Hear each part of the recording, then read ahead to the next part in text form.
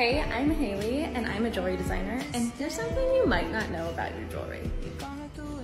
So you may already know that it's best to keep your jewelry out of the ocean and the pool, but you might not know why. Precious metals in their purest form can withstand the elements and chemicals in these places, but the alloys mixed into them to strengthen them for everyday wear cannot. In fact, chlorine and salt will deteriorate these base metals over time, which will weaken your jewelry. And different forms of chlorine and salt are actually used to strip gold plating off of jewelry.